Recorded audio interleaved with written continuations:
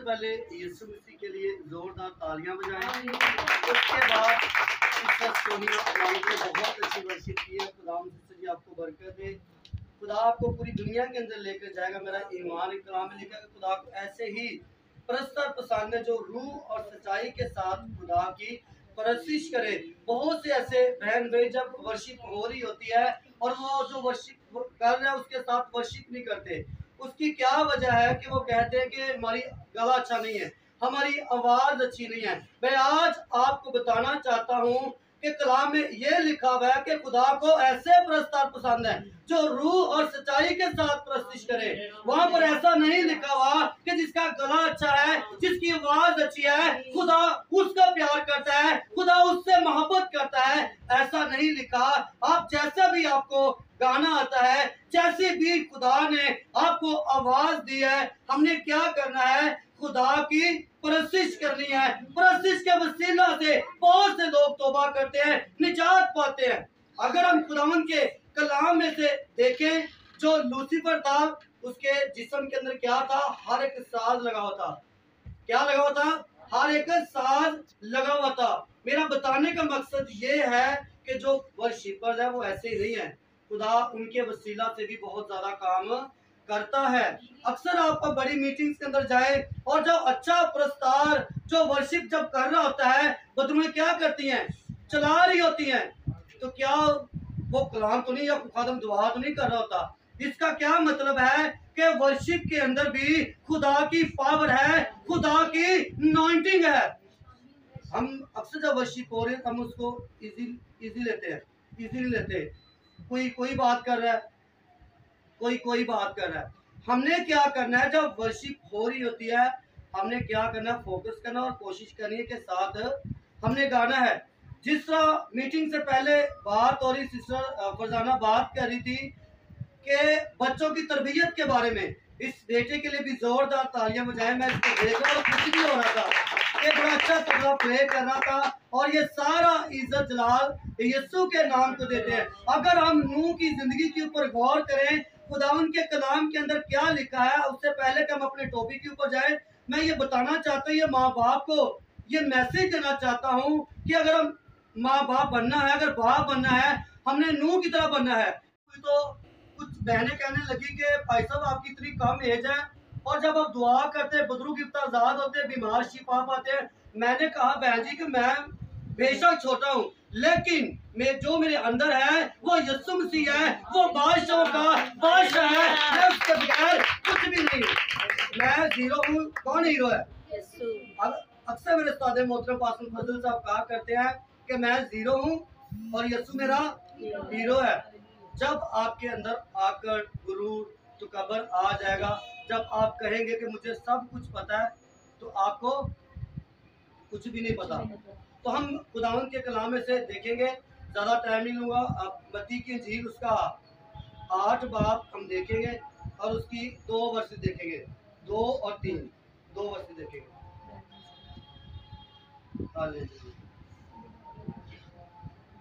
जी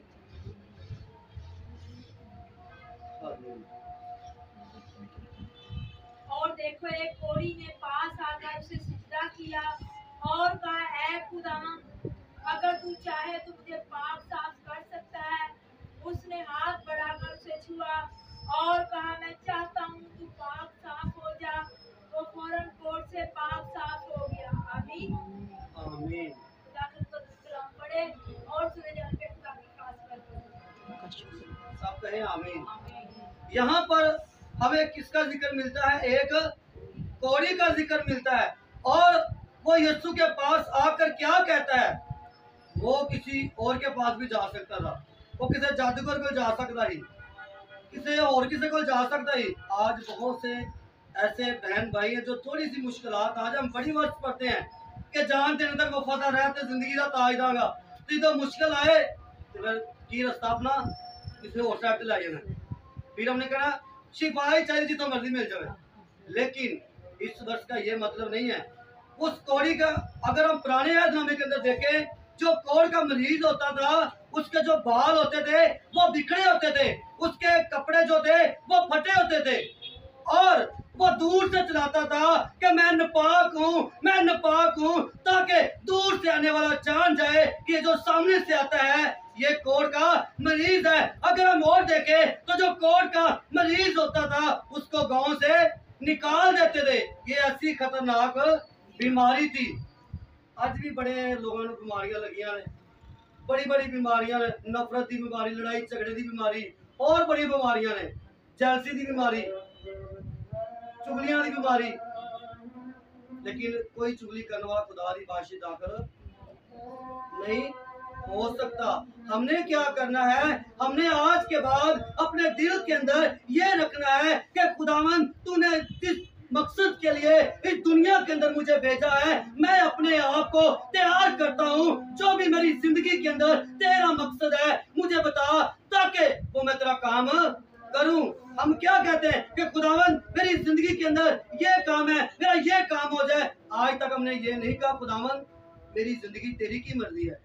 आज सब किंदा है, किन्ना दिता है ते जिदे से जलाल ही नहीं यसू मिलना, ते यसू ने कांदे वास्ते दिता है, लड़ाई झगड़ा वास्ते, गाली गलोच वास्ते, पार्का च सैर करने वास्ते, या होर गलत काम करने वास्ते, कांदे वास्ते कि यसू दा जलाल जाहिर होवे।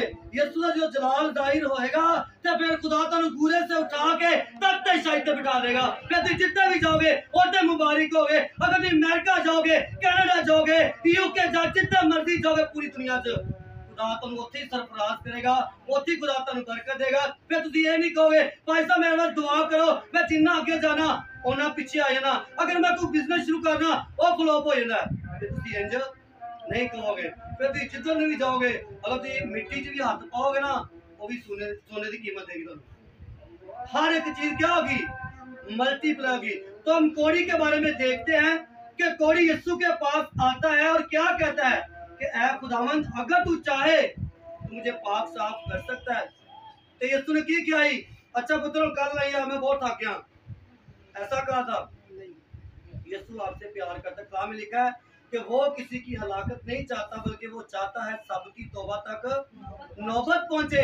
वो नहीं चाहता कि आपको शुगर की बीमारी लगे, वो नहीं चाहता कि आपको कैंसर की बीमारी लगे, वो नहीं चाहता कि आपके गुर्दों का मसला बने, आपके गुर्दे डायलिसिस हो, वो नहीं चाहता कि आप किसी बड़ी मुश्किलात के अंदर पड़े। वो चाहता है कि मेरा बेटा इस दुनिया के अंदर सरफराज हो, दूसरों के लिए बरकत का, तरक्की का, सरफराजी का वसीला बने। हमने क्या करना है, जब हम यीशु के रास्ते के ऊपर चलेंगे तो फिर हम क्या करेंगे, दूसरों के लिए भी बरकत का वसाइल बनेंगे, वसीला बनेंगे। कलाम के अंदर लिखा है कि जो किसी को ठोकर देगा उन्हें गाल से चक्की का पाट पा के कितना सटिया जाएगा, गहरे समुद्र से आवी को हो रही है कराची के अंदर ही। तो क्या कि हमने क्या करना, किसी के साथ धोखा नहीं करना, हमने क्या करना कि सच पे चलना है। कलाम में लिखा कुछ ऐसी भी राहें हैं जो देखने को सीधी मालूम पड़ती है, उसकी आखिर में क्या है, इंतहा की मौत है। तो हमने आज फैसला करना है हमने कहां पर अपनी जिंदगी को बसर करना है। हमने यीशु के नाम को जिस इज्जत और जलाल देना है, हमने आज के बाद ये सोचना है कि ये जो जिस्म है ये यीशु का जिस्म है। और जब यीशु कलाम में लिखा कि खुदा ने दुनिया से ऐसी मोहब्बत रखी कि उसने अपने इकलौता बेटा ताकि जो कोई उस पर हमेशा की जिंदगी पाए। यीशु ने बहुत से भैन भरा सोचते हैं कि यीशु मसीह द्वारा फिर को बसर करते थे। इस बच्चे को देखें, अगर इनके माँ बाप खुदा के कलाम के मुताबिक इसकी तरबियत कर रहे हैं तो मैं कहता हूँ ये यीशु का सहारा है। एक दिन पूरी दुनिया के अंदर चमकेगा। आज बहुत से ऐसे बहन भाई मुझे कहते हैं कि आपकी इतनी काम एज है, तो उसके लोग होंगे जो उसके लोग उनको क्या करेगा, ले जाएगा। और जिन्होंने कलाम में लिखा कि हर काम के मुआफिक अजर देने के लिए मेरे पास है। और यीशु ने एकम 40 कोड़े नहीं खाने, कहते ये ना कहो कि चलो जिन्ने गुनाह होंगे कर लिए, यीशु मसीह फिर आगे तो मेरी माफी हो जाएगी। ये गलत है। ये जो इसको खैमा का घर भी कहा गया है, इस जिस्म को अगर हम दूसरा करंतियों देखें उसके 5 बाब उसकी पहली वर्ष के अंदर ही देखें तो कलाम में लिखा क्योंकि हम जानते हैं कि ये जो खैमा का घर जो जमीन पर है गिराया जाएगा और आसमान पर हमें एक नया घर मिलेगा जो हाथ का बना नहीं बल्कि अबदी है। यहाँ पर एक और सवाल होता है, बहुत से ऐसे बहन भाई कहते हैं कि जो ये यीशु ने जो घर कहा है, जो अबदी घर है, ये हम सब के लिए है, सब के लिए नहीं है। मिसाल के तौर पर ये खाली प्लाट है, घर है, तो जिन्होंने मैं पैसे नहीं दिते तो अंकल मेरे बड़न देंगे, या कोई खाली प्लाट है मैं कहा ये कब्जा करना, मैं आज ही घर बनाना है, तो अंकल की कहेंगे कि पुत्र अपना मुंह वेखे, पहले पैसे दिते ही इस की किया, इन्होंने घर की दी है, कीमत दी है। तो जो यीशु ने साढ़े सारे वास्ते कीमत दी है, लेकिन जो तुम उनके डर खौफ जिंदगी नहीं बसर करोगे, शैतान की मर्जी को पूरा करोगे, तो फिर केड़ा घर, फिर जो खैमा का घर डिगना ना, फिर तुम सोचोगे कितने जाओगे। खैमा घर देखा आप लोगों ने? खैमा घर वो होता है कि मिसाल तो हम यहाँ पर एक फंक्शन कर रहे हैं, जिस तरह ये मीटिंग कर रहे हैं, हमने ऊपर टेंट लगाया हुआ है। अक्सर जिनके पास अपने घर नहीं होते तो अक्सर उन्होंने क्या लगाए होते हैं, रोड के ऊपर जब आप जाएं तो टेंट लगे होते हैं। और आज कहाँ और कल कहाँ, आज यहाँ पर है, कल किसी और इलाके में, परसों किसी और इलाके में, उसको क्या कहेंगे? खैमा का घर। तो खुदा का कलाम भी हमें कहता है ये जो जिस्म है ये खैमा का घर है, एक दिन टूट जाएगा, ये बर्बाद हो जाएगा, लेकिन आप सोचे कि आप कहाँ पर जाएंगे। यीशु ने तो कहा है कि ये जो खैमा घर है, एक दिन देखिएगा। अगर मैंने इस्लामाबाद जाना है, उससे पहले मैं क्या करूंगा, वहाँ रहने के लिए इंतजाम करूंगा, मैंने जाकर स्टे कहाँ पर करना है। क्योंकि जब हमने घर चेंज करना, अगर हम इस घर के अंदर है, जिस तरह के 6 माह पहले अंकल लोगों ने शिफ्ट किया है, तो उन्होंने पहले क्या की तैयारी, यहाँ की तैयारी की कि हमने किस घर के अंदर जाना है। ये नहीं कहा कि बहुत तो सामान चुको भावे गली च रख लो, लेकिन नहीं, पहले हमने क्या करना, तैयारी करनी है। जो एमएलए का हाथ दिखेगा तो कितने जाओगे, घर की तैयारी की जे कि कितने जाओगे। जो साढ़े काम ही चंगे नहीं, गाली गलोच करना है, दूजे धोखा करना, फरेब करना है, तो दूजा घर कितों मिलना, फिर दूजा घर फिर साग रहिए आगे तक गंदी चीज, वही दूजा घर। अगर तुम चाहते हो आराम करो, सुकून करो, एसी लगे और सब कुछ अच्छा हो, फिर की करना। यीशु ने एक ऑप्शन भी दी है। क्या ऑप्शन दी? यीशु ने कहा था कि मेरे बाप के घर में बहुत से मकान है, अगर ना होते तो मैं तो इसे कह देता। यीशु ने तो ऑप्शन देती है, लेकिन यीशु ने सारा नहीं किया। जो उन्हें ईमान लाएगा, उन्होंने शख्सी निजात दींदा कबूल करेगा, तो मैं कहना सब कुछ ही होता है। अगर तुम जमीन ते जाओगे, इतने भी सरफराज हो गए, तो जो यीशु मसीह उत्ते लैके जाएगा, उत्ते भी फिर मौजा ही मौजा ने। इतने बहुत लोगों ने कहते यार सोचा बड़िया ने, इतने सोचा ही सोचा ने, उत्ते मौजा ही मौजा ने।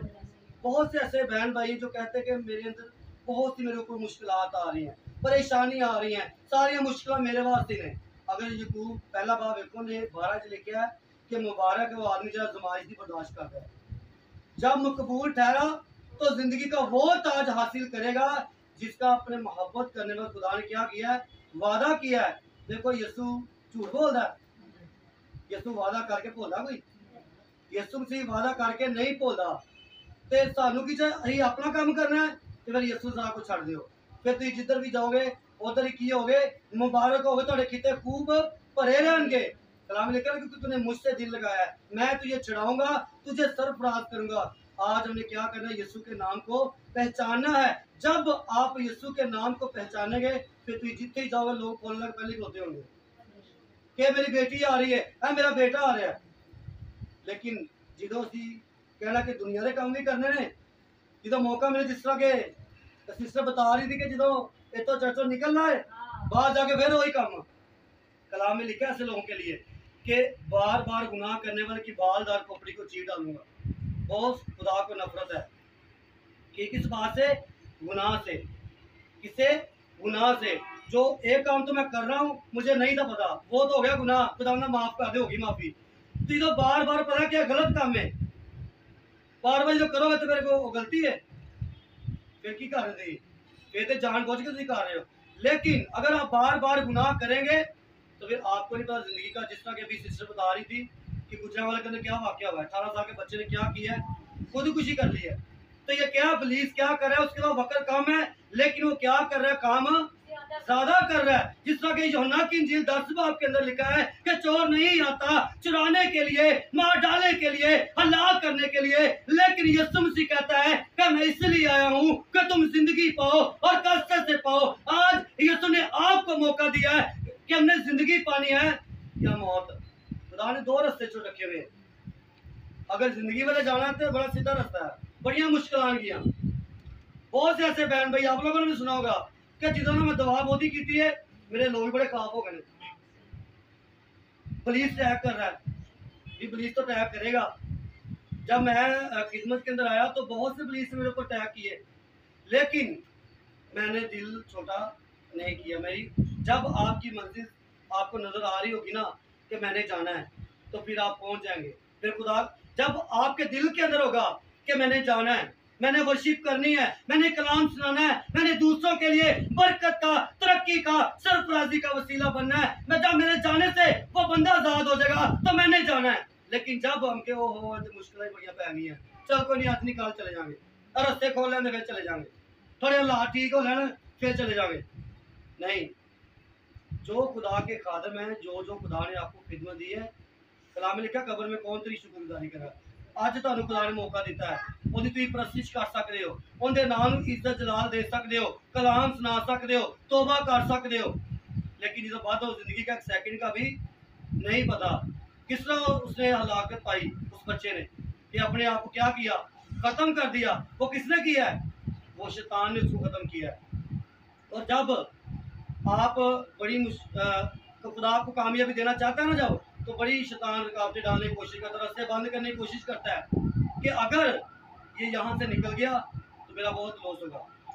कैसे लॉस मैं अपनी ही आपको बताऊंगा कि जब मैं खिदमत के अंदर आया बहुत ही मुश्किलात मेरे अंदर आई, रास्ते के अंदर आई, यहाँ तक के बहुत से लोग जब कॉलें करते तो पुलिस बहुत गुमराह करता। मेरे अंदर ऐसी कोई बात नहीं, मेरा ये विजन था कि मैंने जो मेरे उस्ताद मोहतरम का विजन फजल साहब कहते हैं कि घर घर के अंदर इंजील सुनाएंगे, प्यारे यीशु का नाम बताएंगे।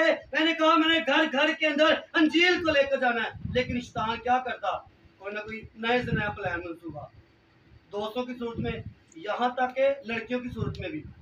लड़कियों ने कॉल करनी, पैसा दुआ कर, दूसरे दिन पैसा दोस्ती करनी है। वो क्या, मुझे पता था कि ये शैतान कर रहा है, क्योंकि मैं खुदा का खादम हूँ और खुदा ने चुना है। वो इस वजह से कर रहा था कि अगर यहाँ पर गिर गया तो गिर गया, अगर आगे निकल गया तो मेरा नुकसान बहुत करेगा। तो आज खुदा का शुक्र, जहाँ जहाँ पर भी जाते हैं खुदा वहाँ पर ही सरफराज देता है। रात को एक फैमिली की तरफ था और वहाँ उसके अंदर बदरूहें थी, और जब मैंने दुआ की तो वो बदरू कहने लगी कि आप यहाँ पर भी आ गए। उससे पहले बल्दिया टाउन के अंदर वही स्पिरिट उसके अंदर थी, वहाँ से मैंने निकाली। और वो बहुत एक बड़ी स्पिरिट है जिसे हम कहते हैं कि काली माता, लेकिन हमारे यीशु के पाँव के नीचे है।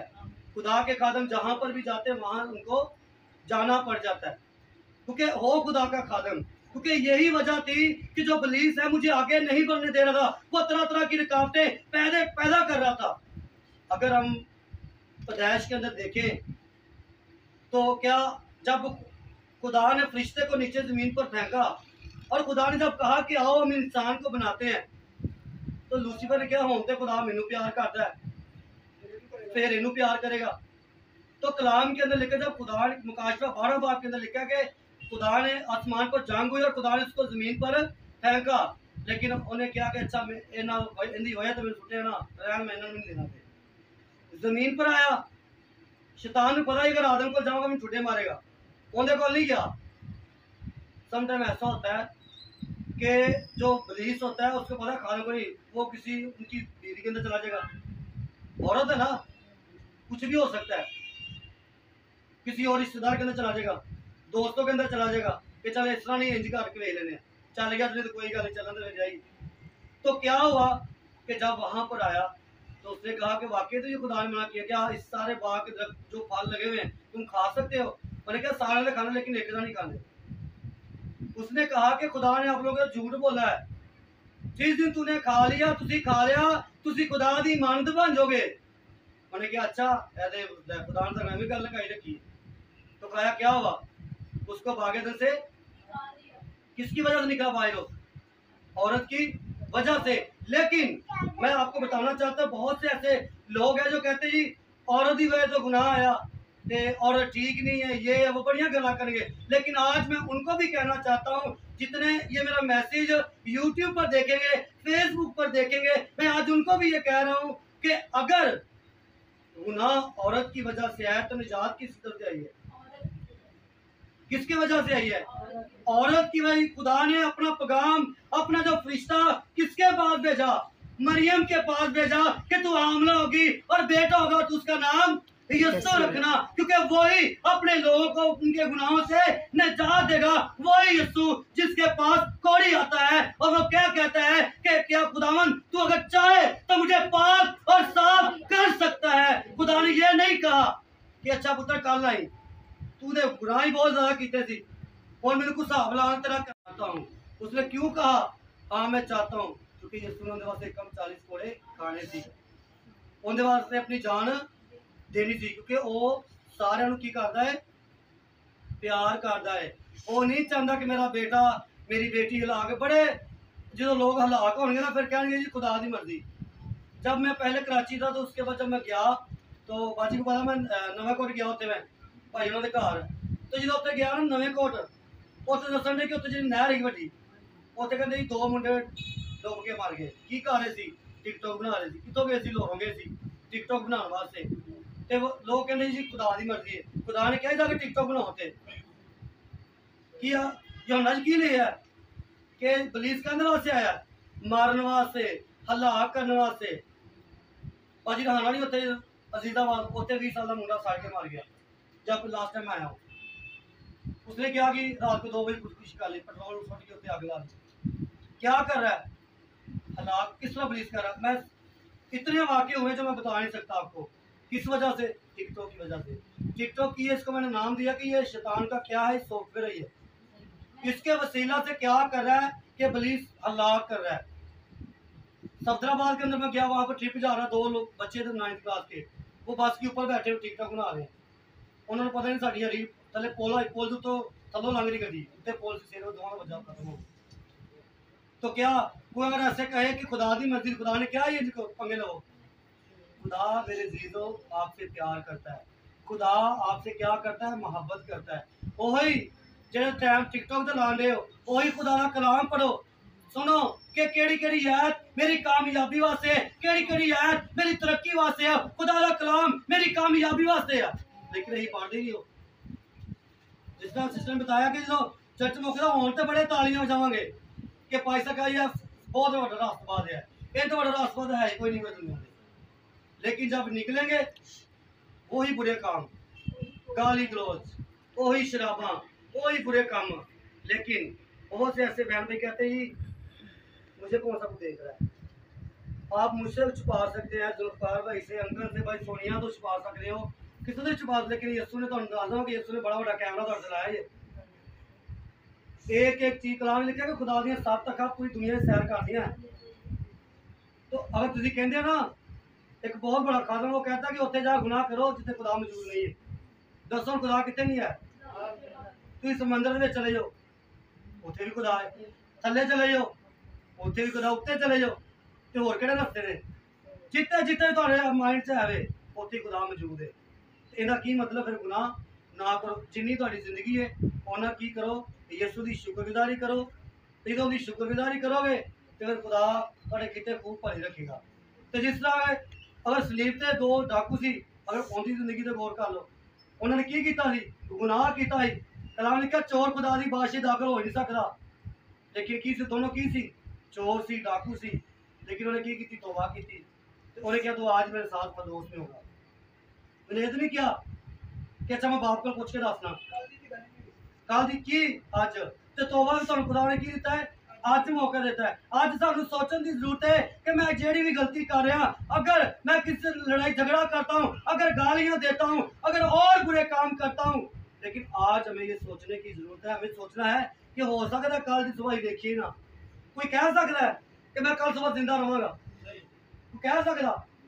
तो फिर क्या है कि हमें तौबा करने की जरूरत है। जिस तरह के कोड़ी किन्ने को आया? यीशु ने कॉल आया, उन्हें की क्या? ऐ खुदावंद अगर तू चाहे तो पाक साफ। यीशु ने की क्या? मैं चाहता हूं तू पाक और साफ हो जा। तो यीशु मसीह तुहानू भी चाहता है कि तुसी बीमारियों च ना रहो, तुसी खुशहाल हो। यीशु चाहता कि नहीं चाहता? कि यीशु ने आपको मुश्किलात के लिए पैदा नहीं किया। मैं आज बताना चाहता हूँ, कामयाबी के लिए पैदा किया है, सरफराजी के लिए पैदा किया है। तो हमने क्या करना है कि अपनी जो जिंदगी जिन्नी गुजर गई उन्नी तो गुजर गई है, लेकिन जी है वो तो यसू दे दो की पता ये अगे बड़े लोग कोरोना तो परेशान सी, कोरोना हो जाएगा, ये हो जाएगा, मारे जावांगे, लुटे जावांगे। जेडे यसू के बेटियां बेटे ने कोरोना उनका प्यो भी नहीं छू सकता। अगर हम पुराने आदम में कहते देखें तो जब खुदा ने कौम बनी इसराइल को मिस्र में से निकाला तो खुदा ने मूसा को क्या कहा? पहले तो खुदा ने बढ़िया हफ्ता कर लिया पर उन मन ही कोई ना, बहुत चीज बंदा सी ते कलाम लिखा कोई किस टाइम ते खुदा देने में कोई सख्त कर देना ताकि उन्हें खुदा के जलाल का पता चले। तो क्या हुआ कि जब खुदा ने आ रही उन्होंने नहीं ना गल मनी, फिर खुदा ने की किया और मैं मौत का फरिश्ता कर लांगा। की कर लांगा? मौत का फरिश्ता कर लांगा। तो फिर की होया कि उन्होंने खुदा ने उन्हें कहा मूसा नूं कि बर्रा लेना है, उन्हें ज़िबा करना है, की करना है? जेड़े खुदा दे बेटियां बेटे ने की करना उन्होंने कि खून लेना है, उन्हें चौकन की करना है लगा देना, क्योंकि उत्ते खुदा दे बेटियां बेटे भी सी ते जेड़े मिस्र च लोग जेड़े खुदा के खिलाफ चलते सी वो भी सी, लेकिन खुदा ने सारे थोड़ी मारना सी। जिस तरह मैंने शुरू में बताया कि यीशु मसीह हाथ रहा है लेकिन सारे लैके नहीं जाएगा। कलाम से लिखा कि कब्रां खुल जाएंगियां, समंदर अपने मुर्दे दे देंगे, आप ही दे देंगे। लेकिन कलाम के अंदर लिखा जब खुदा ने कहा कि चौकटों पर मोहर कर देना, लगा देना, ताकि जब मौत का फरिश्ता आए और वो देखे कौन से खुदा के बेटियां बेटे हैं कौन से नहीं है, तो कलाम के अंदर लिखा है कि जब मौत का फरिश्ता आया और जब वो देखता कि चौखट के ऊपर खून लगा हुआ है और वो उससे आगे चला जाता, वो ये नहीं देखता था कि अंदर रास्तबाज है, अंदर शराब पी रहा है, अंदर और बुरे काम कर रहा है, लेकिन वो ये देखता था ऊपर निशान लगा है या नहीं लगा। आज मैं बताना चाहता हूँ जो भी कोरोना वायरस है और जितने भी वायरस चल रहे हैं, आज मैं आपको कहना चाहता हूँ अगर आपके जिस्म के ऊपर यीशु का खून लगा होगा तो कोई वायरस आपको छू नहीं सकता, क्योंकि आप उसके आपके लिए 140 पौधे खाए हैं ताकि आप हलाक ना बल्कि हमेशा की जिंदगी पाए। तो हमेशा की जिंदगी तो यीशु के पास ही है। अगर कोई लेना चाहे, जिस तरह कोड़ी ने की किया कर दिता, कोड़ी ने की फरियाद की थी कि खुदावन मेरे छोटे छोटे बच्चे ने, मेरी बीवी है, आज बड़ा मुश्किलात आई है ना, अगर किसी बड़े बंदे मिलना ही बड़े रो रो के दसांगे कि मेरी बीवी है, मेरे बच्चे ने, मेरा जो भी सारा वाकया था तो उन्हें भी दसिया। उन्हें क्या खुदावंद मेरे निके निके बच्चे ने, मेरी बीवी है, बूढ़ा माँ बाप है, लेकिन मैं जंगल में टोटा फिरना, मेरे घर ख्याल रखने वाला कोई नहीं। लेकिन यीशु को क्या आया? तरस आया उसके ऊपर, क्योंकि यीशु तरस का खुदा है, उसके अंदर तरस है। और जो उसके हम कहते थे ना, अगर पूछे ना किंदे बच्चे हो, यीशु के बच्चे हैं, तो बाहर गाला काट रहे होंगे पर इन्नी को नफरत भरी होंगी है अपने भैन भरावां वास्ते। अगर कोई भाई को खुदा सरफराज कर रहा है, उन्हें की करना है? देखना है बस।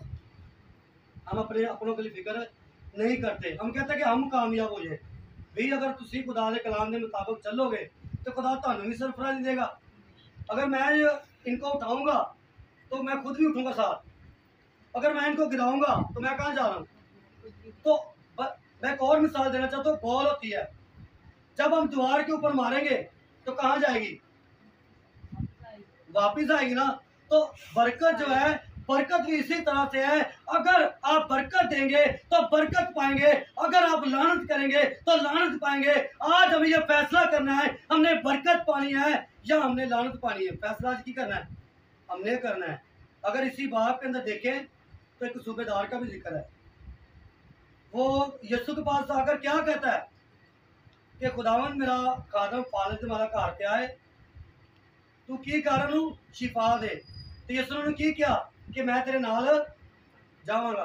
लेकिन उसका ईमान देखे, वो उसका भाई नहीं था, उसका कजन नहीं था, और जो सूबेदार था उसका एक रोब होता है, बात समझ रहे हैं।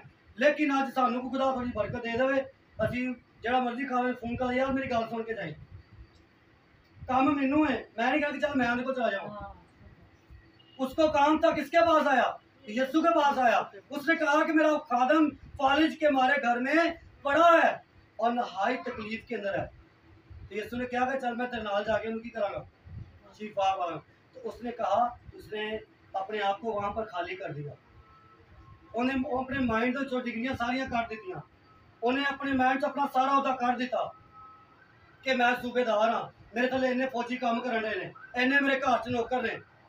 उन्हें क्या कि खुदावन मैं इस काबिल नहीं है, मैं इस लायक नहीं है कि तू मेरी छत के थले आए, तू बल्कि इतों ही कह देगा तो मेरा नौकर शिफा पा जाएगा। देखिए वो कितना फिक्रमंद है अपने नौकर के लिए। ते अज अगर साडा कोई भैन भरा बीमार हो जाए, अभी फोन का पता ही नहीं करना कि पैसे ना लाने पै जाए या इलाज ना कराना पै जाए। लेकिन हमने क्या करना है, हमने अगर हम यीशु के बच्चे हैं तो यीशु के बच्चे आप तभी बनेंगे जब आप खुदा के कलाम के मुताबिक अपनी जिंदगी बसर करेंगे। है नहीं कि अगर तुहानू एक गाल कटे तो चार कटो। यीशु ने गाल कटियां, यीशु मसीह सलीब ते सी, कलाम कहने लगा कि लोग यीशु गाल कट देंदे सी, लेकिन उन्हें गाली के बदले गाली नहीं करी। लोग टोकते सी, उन्हें कभी टोक नहीं दी की कहने कि खुदा ने माफ कर क्योंकि ये नहीं जानते क्या करते। अगर रोमियो 12 माफ देखे उसके अंदर भी लिखा हुआ है कि अगर तेरा दुश्मन भूखा हो तो उसे खाना खिला, अगर प्यासा हो उसे पानी पिला। ऐसा करने से उसके सर के ऊपर आग के अंगारों को तू क्या करेगा, ढेर लगाएगा। अगर किसी सिर से आग ला दे सुकून रह लेगा। मेरे बहनों भाइयों, हमने क्या करना, अगर आपके साथ कुछ कर रहा है हमने क्या देना है, बरकत देनी है। आपको गालियां दे रहे हैं, आपने क्या करनी है, बरकत देनी है कि आप यीशु के बच्चे हैं। यीशु ने क्या है कि लोग और मेरे वजह तो लोग लान तान करेंगे, मुश्किलात तुसी आओगे, लेकिन परेशान नहीं होना, खुशी करना, शादमान होना, क्योंकि आसमान तो तुहाडे वास्ते अजर बड़ा है। इतने तो बड़े मुश्किल आंधी नगर, लेकिन टेंशन लेकिन उत्ते आसमान थे। लास्ट में रेफरेंस देख उसके बाद क्लोज करूंगा। अगर हम देखें लूका 16 बाब, उसके अंदर गरीब लाजर का जिक्र है, आप सबने पढ़ा होगा। वो बादशाह के गेट के बाहर बैठा हुआ है और जो उसके टेबल से टुकड़े गिरते हैं वो उठा कर खाता है। और कलाम के अंदर लिखा वो एक दिन क्या हुआ, मर गया। कहाँ गया, बाप अब्राहम दी गोद च, हमेशा दी जिंदगी च। उन्हें की कीता, कितनी मुश्किल चुकियां ने। उन्हें कदी क्या सी कि खुदा मैंने इन्नियां मुश्किल आईयां, इतने भी हलाक चौथे भी हलाक। उन्हें कदी क्या, हर बात में खुदा की क्या करता हूँ, शुक्रगुजारी वो करता, क्योंकि खुदा को शुक्रगुजारी बहुत पसंद है। वो क्या करता कि खुदा की शुक्रगुजारी करता। और कलाम में लिखा है कि जो बादशाह मरया, बादशाह कितने गया,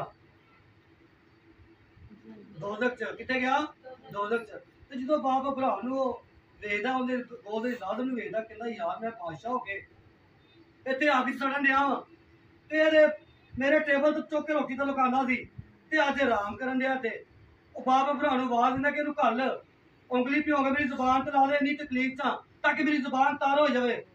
तो बाप अब्राहम ने क्या कहा, अच्छा मैं भेजता हूँ, ये कहा। उसने क्या कहा, उसने कहा कि तू अपनी जिंदगी के अंदर अच्छी चीजें ले चुका है और लाजर बुरी, अब ये राम फरमारो तू की करो थे। फिर उन्हें की किया, उन्हें क्या बादशाह ने कि तू लाजर जमीन तक घल, ताकि जिस मुश्किलात के अंदर मैं हूँ, मेरे बीवी बच्चे इस मुश्किलात में ना पड़े, जो मैंने गलत काम किए उनको जाके बताए कि ये काम ठीक नहीं है। उसने क्या कहा बाप अब्राहम, उसने कहा कि जमीन के ऊपर मूसा जैसे नबी हैं, उन्होंने सुनो। ते अज की ने दुनिया दे खुदा दे खादम, अगर खादम कहे ना तोबा कर लो समान की बादशाह दी के, और कहेंगे खादम के वास्ते इन्होंने काम ही की है, यही है। ते नूह लोगों ने की किया सी, उन्होंने भी ये किया सी। नूह ने क्या, तोबा कर लो, उन्होंने कहा जा बाबा अपना काम कर जा। उसने कहा तूफान आ जाएगा, तेनों के बाद तूफान आ जाएगा। लोग क्या क्या किया, मजाक उड़ाया। तो आज भी क्या करें, मजाक। लेकिन उस दौर के अंदर क्या तूफान नहीं आया था। कलाम में लिखा कि समान की खिड़कियां खुल गई ते 40 दिन ते 40 रात की हुई बारिश हुई। तो खुदा नूं बहुत गुस्सा आता है जो फिर खुदा मौका देता ना तौबा का, ते जो बंदी तौबा नहीं करते, खुदा तेन बार बार मौके फराहम करता कि तौबा कर लो, तौबा कर लो। फिर खुदा कहना बस उन्हें तेना होंदा की है। तो नूह के दौर में भी यही हुआ। उसने कहा तौबा कर लो, समान की बादशाह नजदीक है, बहुत बड़ा तूफान आ जाएगा, तुम हलाक हो जाओगे, मारे जाओगे। उन्होंने गल नहीं सुनी। खुदा ने कहा तू कश्ती बना, बच्चों ने भी उसका साथ दिया। जब कश्ती बनाई तो कलाम में लिखा जो खुदा ने उसको हुक्म दिया था खुदा ने वैसा ही किया। और नूह ने क्या किया, वैसे किया। और सारी उसकी फैमिली क्या इसके अंदर, उसके अंदर जो परिंदे जो जानवर खुदा ने उसको हुक्म दिया था वो सारे। लेकिन कलाम में लिखा है कि उस कश्ती का दरवाजा खुदा ने खुद बंद किया। उसकी क्या वजह थी? खुदा ने खुद बंद किया कि नून पता नहीं थी कि दरवाजा कितों बंद होना है। कश्ती किसने बनाई थी? तो उसको ये नहीं पता कुंडी कितने लाई थी। पता हो रहा था क्यों खुदा ने खुद कुंडी लगाई? कि खुदा किसी को तौबा का मौका देना नहीं चाहता था। कलाम में लिखा ना कि गुनाह की मजदूरी मौत है, लिखा है ना। तो खुदा ने क्या गुनाह की मजदूरी उन्हें की है मौत है। खुदा ने क्या अगर मुंह भी चाहे बुआ ना खुले, खुदा ने खुद ही बंद कर दिया तो सजा की है हलाक हो।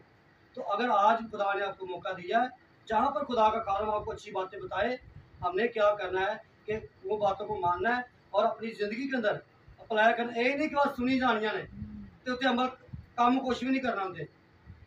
जिन्ना मर्जी कलाम सुन लो। बहुत से ऐसे बहन भाई हैं जो कहेंगे कि आज मैं 5 चैप्टर पढ़े ने, आज मैं 10 पढ़े ने, आज 2 पढ़े ने, तो जो ऐत एक भी नहीं आती। क्या फायदा? एक आयत पढ़ लो, कलाम में लिखा ना मैंने तेरे कलाम को अपने दिल में रख लिया ताकि तेरे खिलाफ गुनाह ना कर सकूं। आज मैं आपको बताना चाहता हूं कि यीशु मसीह का जो कलाम है, जो खुदा का कलाम है, उसके अंदर पावर है, अथॉरिटी है, इख्तियार है। अगर पुलिस डरता है तो वो खुदा के कलाम से डरता है, ना कि किसी खादम से वो नहीं डरता। अगर हम देखें तो जब खुदा के खादम बदलू निकाल रहे होते हैं तो किन के अंदर से निकाल रहे होते हैं? इंसानों के अंदर से। तो निकालने वाले कौन होते हैं? इंसान। तो क्या वजह है? वजह यह है कि खादमों के अंदर खुदा का कलाम है।